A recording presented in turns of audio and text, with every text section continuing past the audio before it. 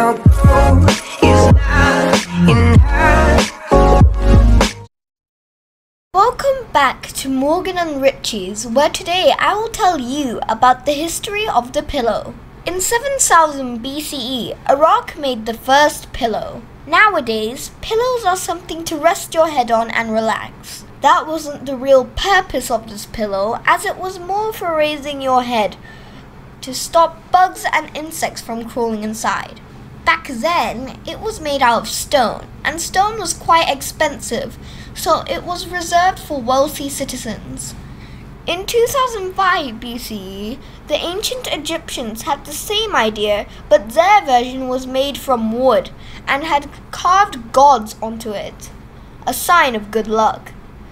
China's version, however, was different from both countries, being made from porcelain rather than wood or stone. This pillow was said to bring good fortune and wealth. Romans and Greeks finally invented the pillow of today, using reed, cotton. Only the wealthiest get down feathers for their pillows. The pillow remained the same until the Middle Ages, when people could not afford pillows. Henry VIII even banned pillows. The change to the pillow that made it a household name was in the Victorian era, where pillows, along with proper beds, became affordable. There were also changes to the design, as they changed to be smaller than the one slept on by the Middle Ages.